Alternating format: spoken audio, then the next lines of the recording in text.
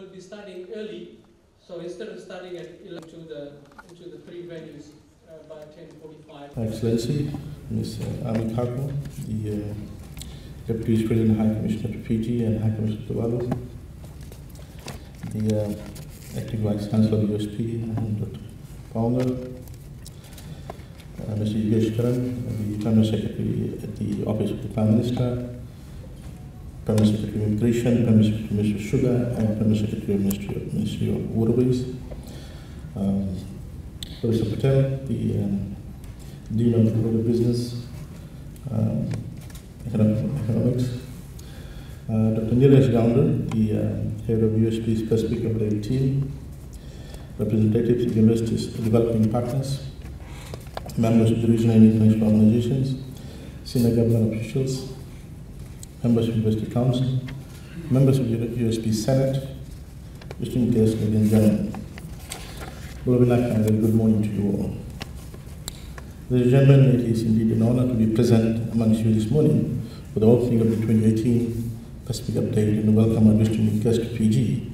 We have come together to deliberate on important policy issues in the region.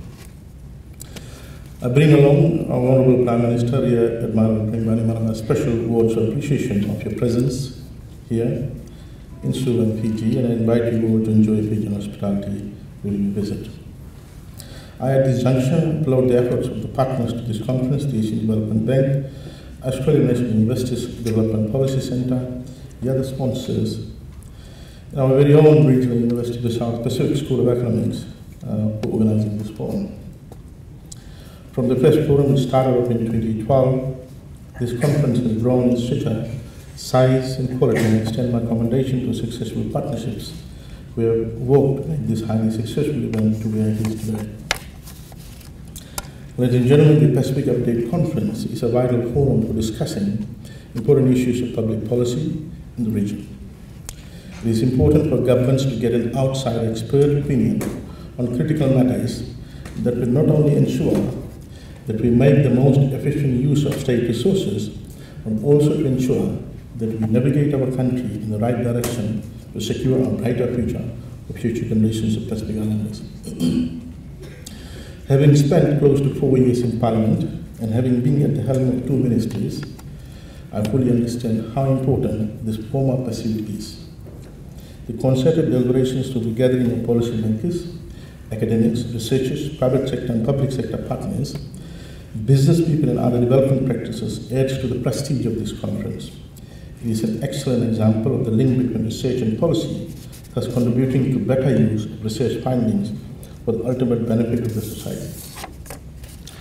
But ladies and gentlemen, having been in academia in the past and now in policy making arena, I have noted that sometimes, if not often, research follows policy making. It has to be the other way around. Policy must be pegged on sound research. Instead, in the absence of sound, homegrown research, we tend to rely on policy successes in other countries to decide on policy options at home. I do hope that in future, now that we have approved last year the establishment of a National Research Council, we could engage more with academia to support policy making. As I've said, it is not only about optimal public sector resource use, but more so about mapping the best path for future generations. Ladies and gentlemen, we have more than 11 million people in the Pacific who adds on to the Earth's population. We even have 12 island nations who are members of the World Bank. We have some of the world's most unique environments, including the Pacific being the tuna hub of the world. Our rich culture and traditions has been the jewel of the Pacific, which is marveled by all globally. The friendliness and caring attitude of the Pacific people has given us the Tech Pacific way. We pride ourselves on our food hospitality. Pacific Island nations are also making their mark internationally in other areas such as sports and recreation. As with other countries, we face a number of challenges. Some same as what they are faced by others, while some are unique to us only. Despite being in the driver's seat for a reasonable period, we continue to notice prevalence of inequality and hardship amongst our population, though at varying levels amongst the peaks. Our late attention to rural, interior, and maritime community has led to a surge in population growth in urban centres, with urban centre growth benefits trickling down to only a small number of urban population, the oligarchs in particular. Our inadequate campaign and resources for a healthy population has led rise in NCDs, and the poor inadequate investment in resilience building infrastructure has contributed to greater vulnerability from natural disasters, exploitation of natural resources, and more recently, climate change effects. We need to join hands with all stakeholders in tackling these issues. Conferences of this nature, which seeks to evaluate policies and research aimed at countering Pacific Island issues, is highly instrumental. Over the last 3.5 years, we have dismantled a number of taboos and myths forwarded by our critics. One taboo was using public funds to small and micro entrepreneurs. After the collapse of our national bank, those on the extreme right of the political spectrum argued that government must keep hands off the financial system. But government noted that at its present state of growth and development, we must be the real drivers of the economy. It remodeled its development bank to focus on the agriculture sector and started supporting small operators with micro-capital injection. In a small economy like Fiji's, facing a small number of players in the corporate sector, there is no other sustainable solution to reducing inequality and increasing greater participation of the ordinary Fijians than to promote small operators via microfinancing. There is remarkable success rate of these initiatives. There is the other taboo of limiting expertise in the country, arguing that it will crowd out locals from top positions in private and public sector. Contrary to this thinking, our government has not shied away from getting the best and brightest minds to remodel our economy where we can't find equal locals. We cannot compete in the global market by not having the best minds leading our various sectors. The results of this philosophy can be seen throughout Fiji, with more to come. The third taboo and myth has been to hold back on our borrowings to avoid possible debt trap. But government noted that we need to invest in critical infrastructure and renew all infrastructure to support private sector to grow. This will provide much greater returns in the economy in the longer run, surpassing the cost of borrowings, and thus not only reducing our debt burden, but also deliver onto ultimate long-term vision. Data in regards to this reveal that we are doing remarkably well, if not extremely well, on this front. The fourth taboo, as echoed by some members of the opposition party in Parliament, is where all these graduates from our tertiary institutions will go, given government's substantial investment in the education sector. These comments are based on the narrow view that Fiji is the only market and that all of the graduates will be job seekers. We do not only want a knowledge-based society where individuals will conduct themselves we do want a knowledge-based society where individuals will conduct themselves based on full information. But we also want to expand the private sector in the long run. We want thinkers, a thinking community urging to be an entrepreneur. Until such time we are able to achieve this, we will not be able to provide a sustainable solution to the problem of unemployment in small state economies, be it Pacific, the Caribbean, or the small states African region. The fifth taboo and myth has been that climate change may not pose a real danger to volcanic countries like Fiji. Contrary to this school of thought, our government took this issue head on. Our Honourable Prime Minister has led the charge at the global level by taking up the presidency of the 23rd Conference of Parties on Climate Change. And at the local level, we have taken significant steps to build resilience to climate change and mitigate effects on vulnerable communities and our infrastructure. We now have a dedicated Ministry of Waterways. We have relocated some communities from vulnerable locations and are drafting policies to define conduct of stakeholders carrying out activities on our natural resources, to name a few. The sixth taboo and myth that has been that our primary sector may no longer play a critical role for the growth and expansion of the secondary and service sectors. Our government believes otherwise. We strongly believe that primary sectors will continue to play a very critical and strategic role in the livelihood of all Fijians. And if we inject a corporate image in these sectors, then we will no longer see the sector only associated with backward community, but with those who wish to make this a business for themselves. So far, too long, we have relied on advertisements of tertiary institutions who have advertised the programs to get high-paying jobs in the formal sector, thus treating corporate primary sector jobs as not even an alternative sector for investment.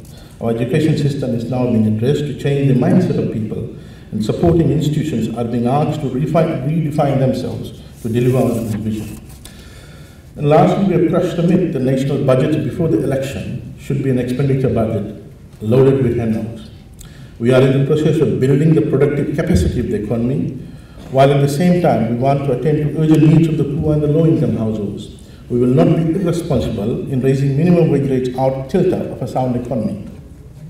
We will not kill efficiency in sectors by loading it with subsidies and attract more inefficient operators and producers in the sector. We are here not to make policies to win an election, but here to make policies to govern the nation, to provide a brighter future for all Fijians today and years to come. Contrary to what a significant minority may think about the common business lexicon, we are serious about corporate governance within the public sector as well.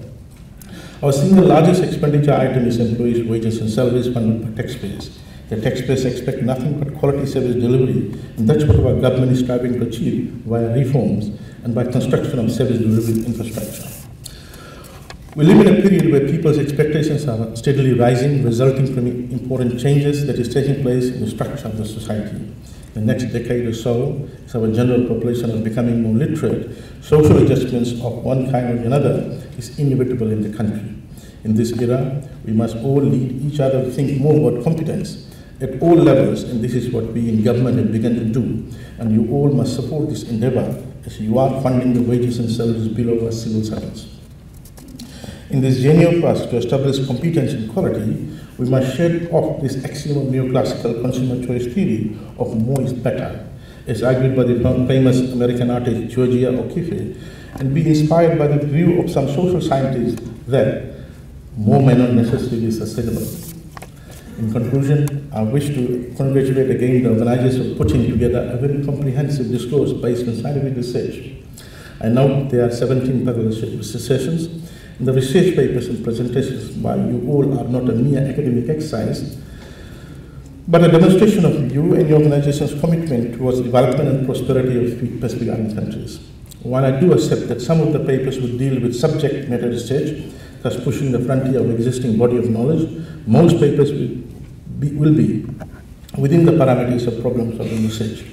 However, immaterial of the fact that some papers here will be on a subject matter and will be published in a Einstein-ranked journal, it still has to contribute in some way to the improvement of the welfare of the society at large. Ultimately, that's what the final objective of all research work should be, and we must not lose sight of that. Having said this, we need to continually question this existing body of knowledge, as well as expand it, and it's you who are tasked to undertake this noble agenda. You are the critical conscience of the society. Trust me, we in Cabinet, or for our ministerial statements in Parliament, we do read and use research papers and value expert opinions. We look forward to the outcome of these deliberations, and I now have much pleasure in offering the 2018 Pacific Update. Vinaka, thank you, and Dhanwad.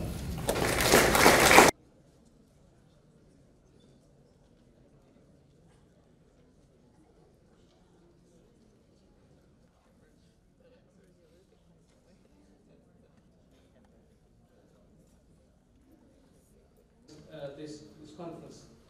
So the toilets on the right of both the door through which you entered, and if there is an emergency, we will all gather in the car park behind this hall.